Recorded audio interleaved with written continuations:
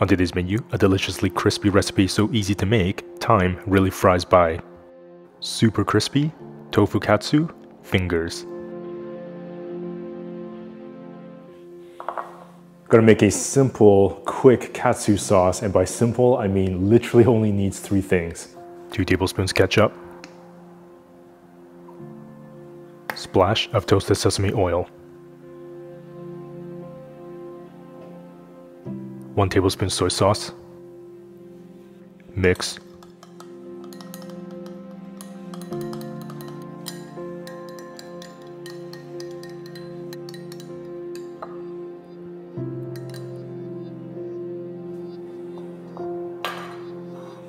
place half a cup of all-purpose flour into a bowl.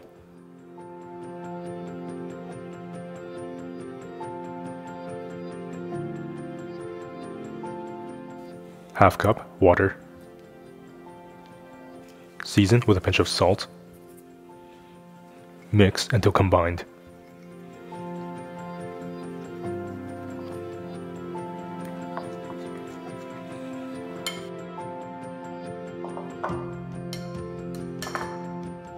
Pour about 3/4 cups of panko into another bowl.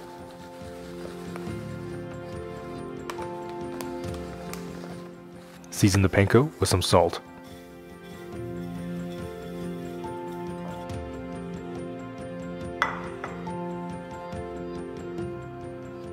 Carefully slice 350 grams of extra firm tofu into sticks.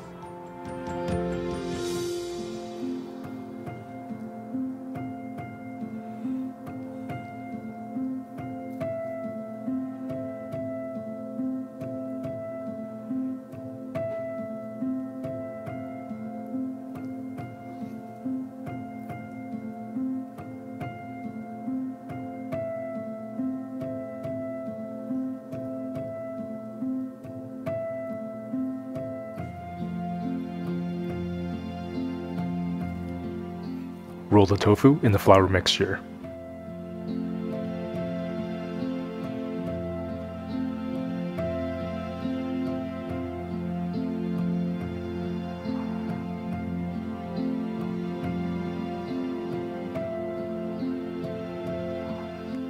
Use a fork to transfer the tofu onto the panko.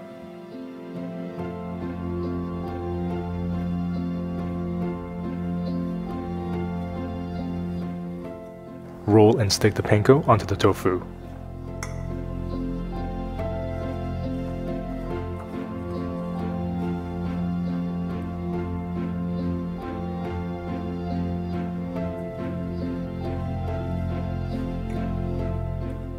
Set aside the prepped tofu.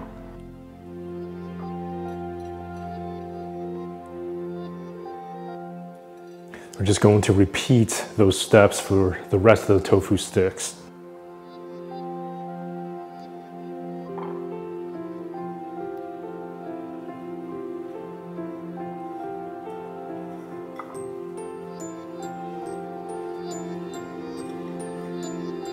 Boy, that looks amazing already. Time to fry these up, get them really nice and crispy.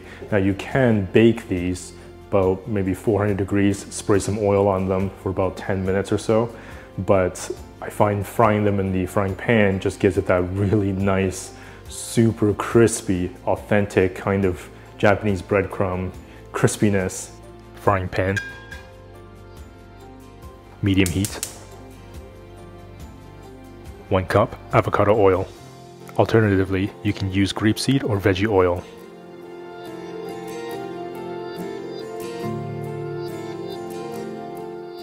Stick a bamboo chopstick into the oil. If you see some bubbles, the oil is ready.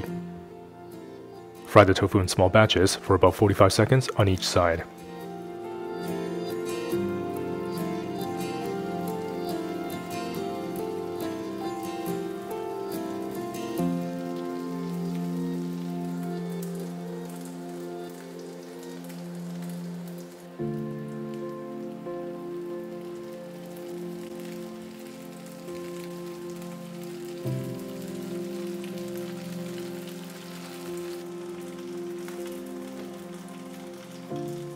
Place the tofu onto a paper towel to absorb the excess oil.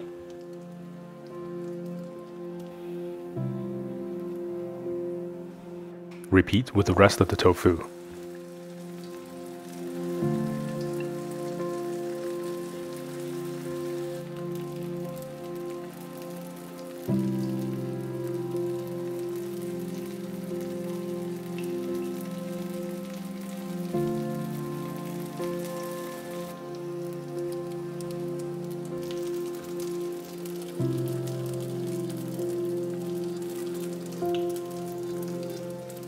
Plate, parchment paper, tofu katsu fingers,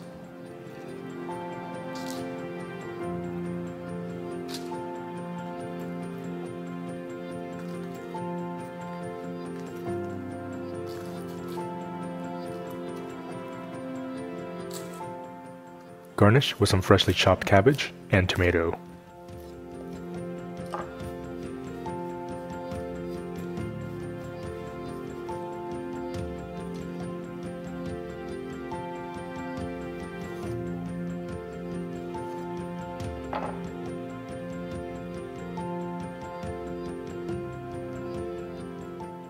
Remember to plate your delicious sauce and you're ready to serve.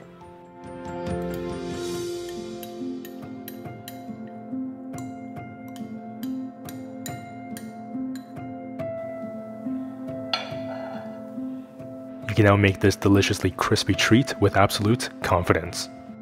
Boil some water for the noodles. Chop down about 6 grams of broccolini into bite-sized pieces.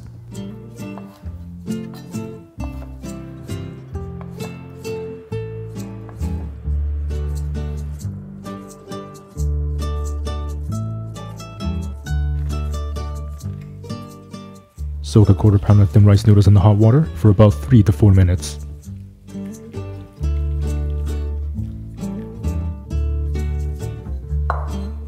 I'm using about 150 grams of mixed mushrooms here. I have some fresh shiitake, some cremini mushrooms, and some shimeji mushrooms, but of course you can use whatever mushrooms you like. 2 cremini mushrooms sliced.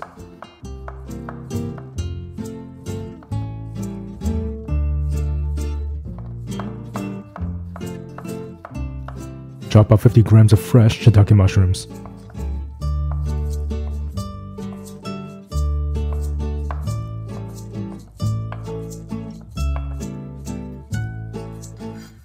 Chop 2 sticks of green onion into bite-sized pieces.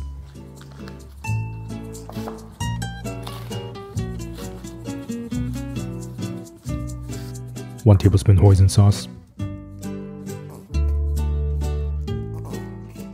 1 teaspoon toasted sesame oil. 1 teaspoon dark soy sauce. 2 tablespoons soy sauce. Stir. Give the noodles a stir to get rid of the excess starch, then drain out the water. Non-stick pan. Medium heat.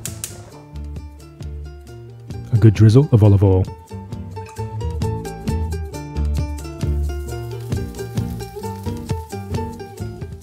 Saute the broccolini for 2 to 3 minutes.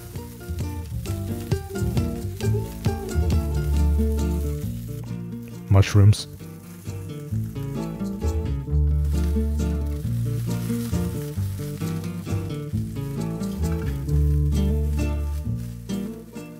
Saute the mushrooms for another 2 to 3 minutes.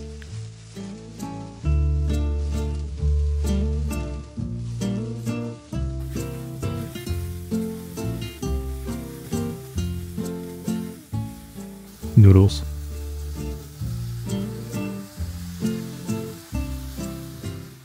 Sauce. Saute for another 2 to 3 minutes until the noodles are cooked.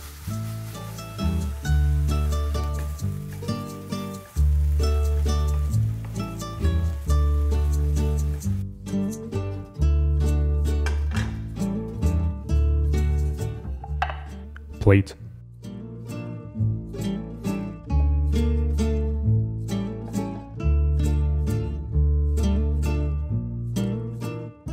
Sprinkle over some white sesame seeds. You can now Now make this easy and fast noodle dish with absolute confidence. Half cup black rice.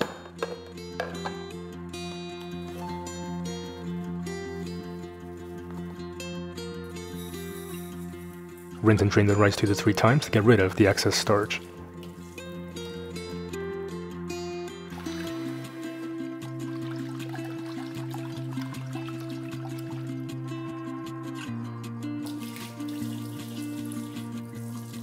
Half cup water.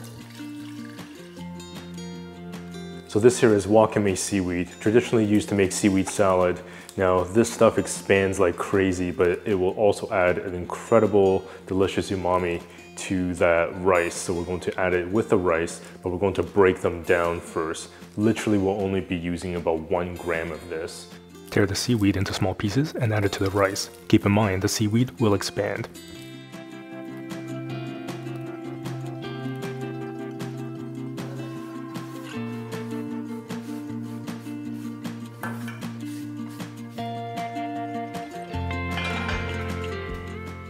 Medium-high heat. When the water starts to bubble, give it a good stir and turn the heat down to medium-low. Cover and cook for 15 minutes. About 50 grams of purple cabbage, finely sliced.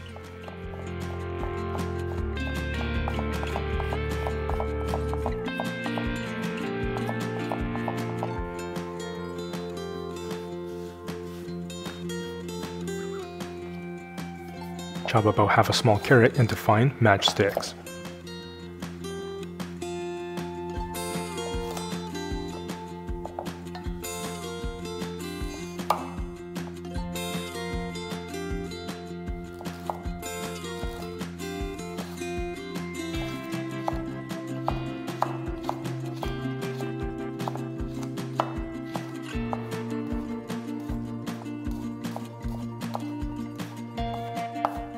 One stick green onion, finely chopped.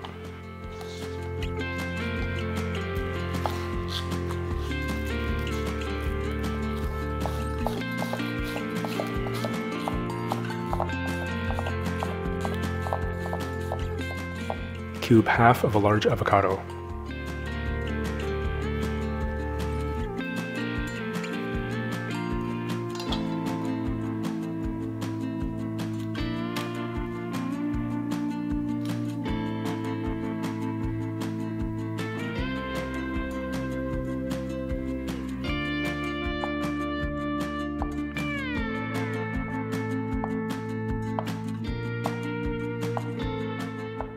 After 15 minutes, turn the heat off and let the rice steam for 10 minutes. Chop a couple of cooked beets into small cubes.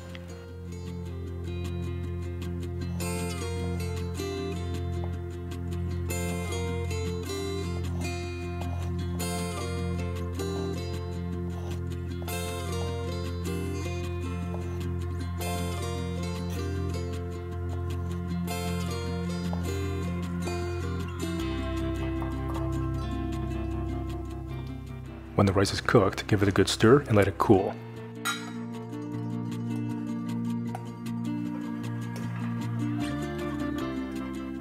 There's really not too much to it. It's really simple, but really delicious. Now this episode is actually a companion video to the recipe that's inside the Cook with Confidence cookbook.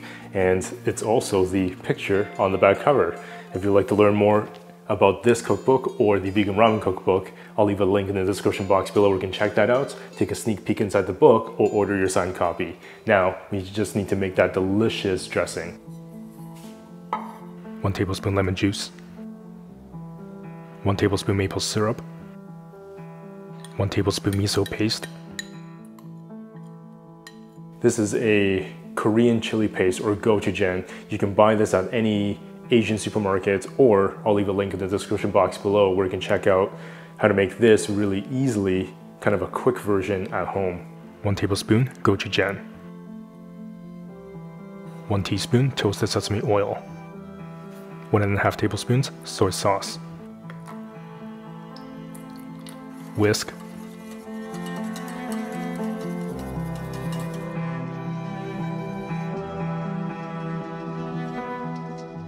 I'm just making enough for a bowl for myself today, but this dressing should be good enough for 2 portions. All right, let's see if I can assemble this in the same manner.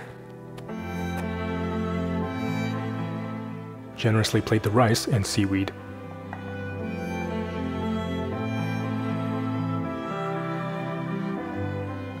Beets.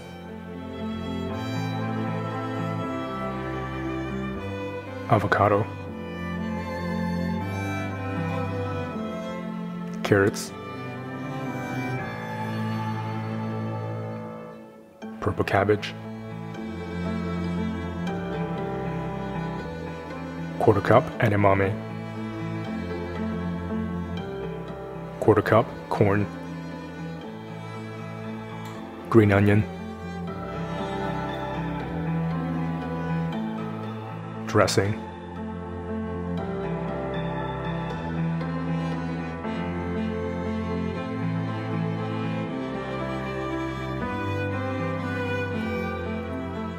Sprinkle with black sesame seeds, white sesame seeds.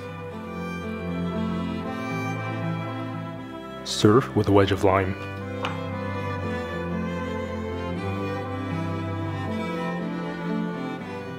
I think that's pretty darn close. What do you think? You can now enjoy this light and refreshing poke bowl with absolute confidence.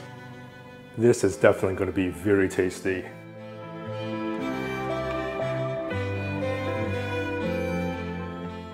This bowl is definitely a party I'd like to attend. You get amazing flavor and incredible texture that just really plays really well harmoniously together. You have that saltiness from the soy sauce, a little spiciness from the gochujang, and you get the toasted sesame oil aroma, as well as that kind of umami sort of flavor from the miso paste and the soy sauce and the gochujang. The lemon juice adds a little bit of that tanginess, as well as it just really brightens up that dressing. You get that sweetness from the maple syrup, and it goes really well with the tender, sweet, cooked beets. The rice definitely just absorbs all of that delicious dressing. And of course, you don't have to use black rice. You can use whatever rice you have on hand. I would recommend short grain or sushi rice. The crunchy texture from the thinly sliced matchstick carrots and the shredded red cabbage is just delicious. Adds that really beautifully crunchy texture. The edamame and the corn also adds into that crunchy texture, and that corn adds that delicious sweetness that goes really well with the acidity in the dressing. Of course, the avocado adds that delicious buttery texture that goes really well with those cooked beets, as well as the soft, fluffy rice. So incredibly tasty. I mean, that rice just absorbs all of that dressing, as well as that delicious umami from the wakame seaweed that we cooked along with the rice. Visually stunning. Definitely one of those dishes that you have to make more often. I can definitely sit down with a big bowl of this and just eat this non-stop. It is so tasty. If you love easy and tasty recipes like this, then definitely check out the Vegan Ramen Cookbook or the Cook with Confidence Cookbook. I'll leave a link in the description box below where you can check these out, take a sneak peek inside the book, or order your signed copy. Of course, as always, remember to subscribe, hit that notification bell so you won't miss a single episode.